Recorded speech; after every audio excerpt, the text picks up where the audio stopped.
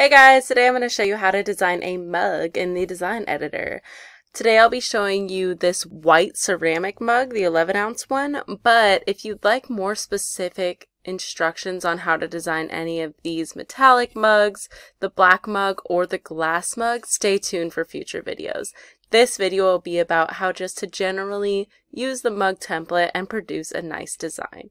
So I'm going to go ahead and click on the item. And here's the product page. As always, we can go look at the product info tab. This design can be one-sided or two-sided. It's 100% white ceramic, dishwasher and microwave safe. The design file info says that we do need to upload it as a JPEG. This is super important for those of you using Photoshop or some other external design software. Our printers don't necessarily like having transparent backgrounds. Since our printers don't print white, I would recommend using a true white background regardless of if you want a white background or a transparent background. Do not export it as a PNG, only JPEG. Super important. Other things to note, these are the file dimensions. If you're using Photoshop or something, just make sure they follow these guidelines. All right, let's go ahead and design. As you can see, this template does not look like a mug. It's just basically a rectangle, but it does show that this design is two-sided. Each of these crosses represent the middle of each design if you were to just hold the mug straight out in front of you. This non-printable area is where the handle would go. So if you ever need help figuring out which side your design is going on, just imagine that there's a handle right here. So this is going to be the side of the mug that you'd be looking at if you're holding it with your left hand. This would be the side of the mug you're looking at if you're holding it with your right hand.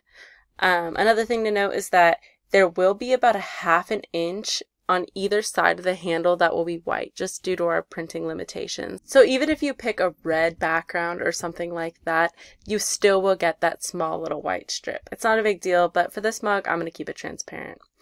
Okay, one more thing of note is this safe area. The safe area is this orange line right here. If you're doing a full bleed pattern that goes all the way to this blue line, make sure that you don't have very intricate small details on the mug. Past this line, there's no guarantee that those small details will come out clearly. Okay, let's get started on designing. I'm going to make a real simple design just so I can show you the basics of what we're doing. So this red cross is going to represent the middle of each side of the mug.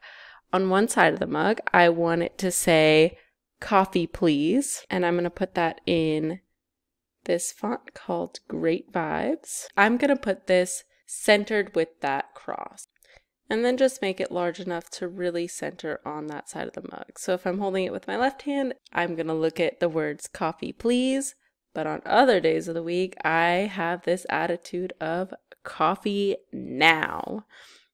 Maybe it's a Monday vibe. Go to layers. There's my "coffee please." Add text again. "Coffee now" on the other side. I'm going to use this font called Frederica the Great. And again, put an enter here. Move it to the other side of the mug and center that right there. Nice. Okay, that's all I really want. If you want a full tutorial on how to use the design editor, we do also have that on our page. But yeah, so I'm going to go next. And yeah, this looks great. If I do want the same design on both sides, this is what I could do. So I'm going to delete that for now. Go here, click duplicate, and then just move it so that I have this design replicated on both sides of the mug. Now when I click next, you can see that "coffee please" is written on both sides. So there you have it. That's your mug. Go ahead and click Save Design. Here's the mug, 11 ounce. You can edit the product name or product description however you want.